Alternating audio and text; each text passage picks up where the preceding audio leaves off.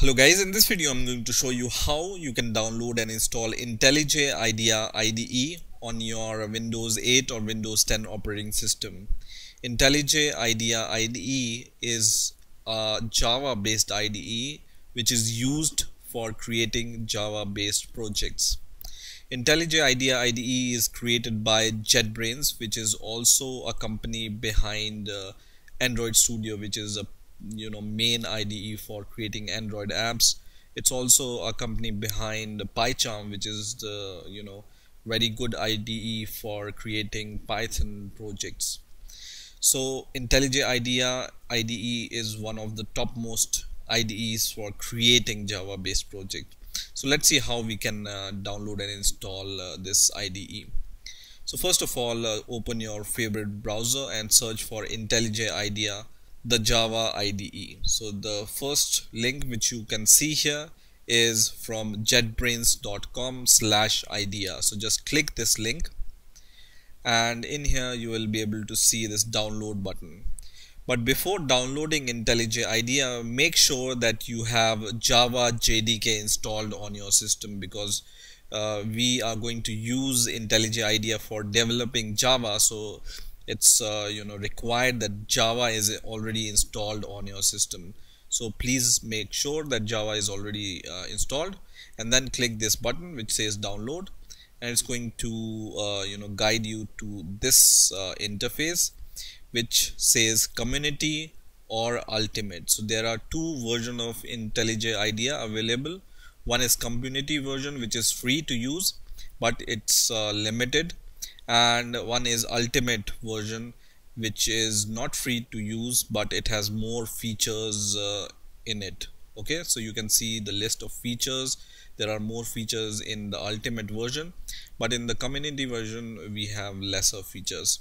But for now we just want to use this Intellij IDEA IDE for developing Java, so we are going to use this community version which is free, right? So just choose the exe file for Windows and then click download, and once you click download, it's going to start downloading this file. So you can see this Intellij IDEA or Ideal C 2016 1.1 exe. So just save this file. Now it's around you can see it's around 250 megabyte file, so it's going to take few minutes to download. So please wait for the download to complete, and once it's downloaded, then we are going to see how we can install Intellij IDEA, and also we are going to see how we can create our first Java project in Intellij IDEA. So now our executable file is downloaded, so I'm going to just click this executable file, and I'm going to minimize my browser, and I will wait for the setup to start. So just click yes, and then the setup for the Intellij IDEA will start. So in here we just need to click next, and the location where it will be installed is this folder, which is C program file x86 JetBrains, right? So if you want to change it, you can browse for the folder where you want to install, but I will leave it as default, and click next. And in here you can see it's going to ask whether you want to create the shortcut for it. So I will say yes, and once again also it's going to ask me for creating the association for .java file and .groovy file. This I will not check because I don't want this association. So just click next, and in here you can see it's going to install JetBrains. So just click install here. Okay, so the installation will not take much time, so just wait for a few seconds and then installation will be complete. Okay, so now the installation for Intellij IDEA IDE is complete, so we can just click this finish button. But before clicking this finish button, make sure that you check this checkbox which says run Intellij IDEA. It's going to run it when you click the finish button. So I'm going to just click finish, and it's going to launch the Intellij IDEA for us. Now for the first time when you start this IDE, it's going to ask you whether you want to import your settings from the previous version of IntelliJ IDEA. So I don't have any previous version of IntelliJ IDEA, so I'm going to just choose I do not have previous version, right? And then I will click OK, and now it's going to start the IntelliJ IDEA IDE. Now in here you just need to read these terms conditions, and then if you accept these conditions, just click accept and then wait for the IDE to start. Now in here you have two options.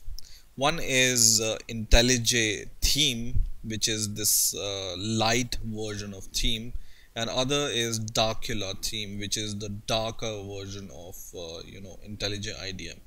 So what I like generally is this IntelliJ theme, but if you like dark themes, something like this, you can choose this option also. Okay, so I'm going to choose this default one, and then I'm going to click next, and in here you have this tune idea to your tasks.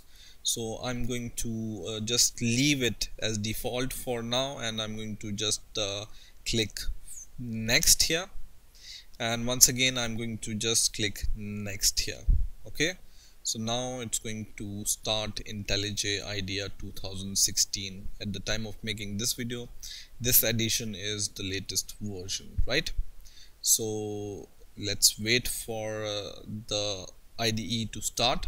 So now our IDE has been started, and it's going to ask us to create a project or import a project or open some project. So let's create a Java project. So I'm going to just click create new project, and in here you will be able to see on the left hand side there are many categories like Java, JavaFX, Android, and Maven, Groovy, and other type of project you can create from here. But the one we want is the Java project, so just choose the first option here, and in here it will ask you for the project SDK.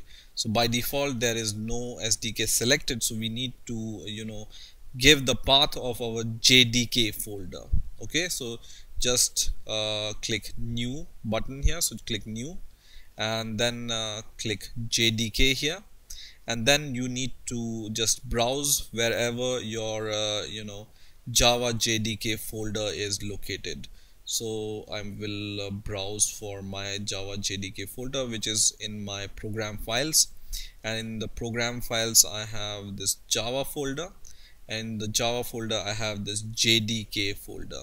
Okay, so remember I had told you you need to have Java JDK installed before installing this. So just browse for this JDK folder and click OK, and once you click OK, now you can click next and then click next, and here you just need to give the name to your project, for example my first project, and then click finish, and it's going to create a new Java project for you, and then we will be able to create our source files inside the project.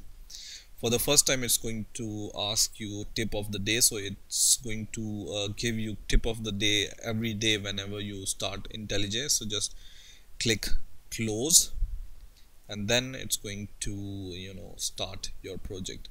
Now in here you can see my project is created, my first project, and then you just need to double click here in order to see this project on the left side bar here, right?